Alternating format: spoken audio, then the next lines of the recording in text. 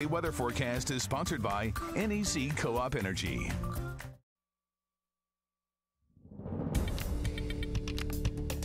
Hey there, Coastal Bend. We had a absolutely gorgeous end to our week today. 77 right now, though it does feel just a tad warmer at 79, and our winds are still blowing out there easterly right at about 20 miles an hour, but I do expect those winds to calm down overnight, and with increased moisture from the wind blowing off the Gulf of Mexico over the last day or so, that's going to lead to some areas of patchy fog as we go into tonight and tomorrow morning. But as we go into tomorrow afternoon, that fog clears out just except right along the coastline.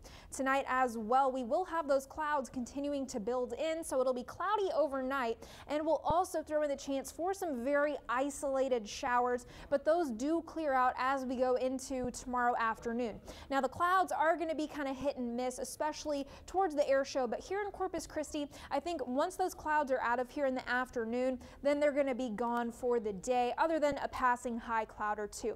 Temperatures over the weekend are going to be pretty nice in the 80s both Saturday and Sunday, with Sunday being more of a mix of clouds and sun compared to Saturday. So a little bit cloudier, maybe a little bit more limited on what the Blue Angels can do at the air show on Sunday rather than Saturday. Here's what our next big weather thing is. We're going to get pretty toasty as we go into next week. We'll have a dry line bring some drier air in, similar to last week. And since drier air can heat up more, it's going to get pretty warm on Tuesday, if not hot. Temperatures possibly in the low 90s. Behind that dry line comes our next cold front on Wednesday. And this cold front looks to come at peak heating time of the day. So why is that important?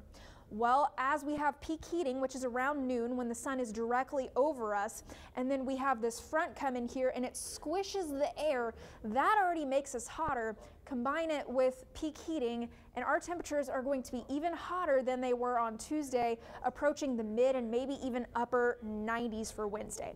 Once that front gets through here though, Thursday, my days are messed up.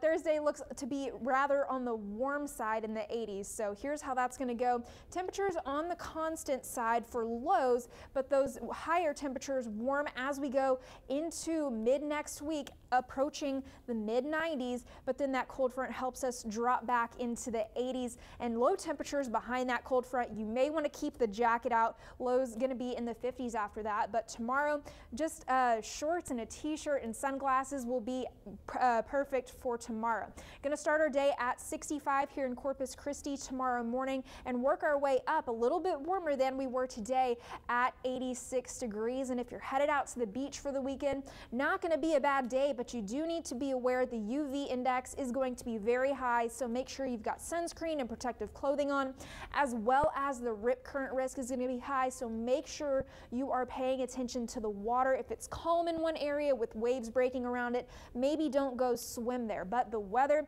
going to be absolutely gorgeous tomorrow with those clouds clearing out of here. Temperatures in the 80s over the next couple days, but then Mike, those temperatures are back on the increase by the beginning of next week.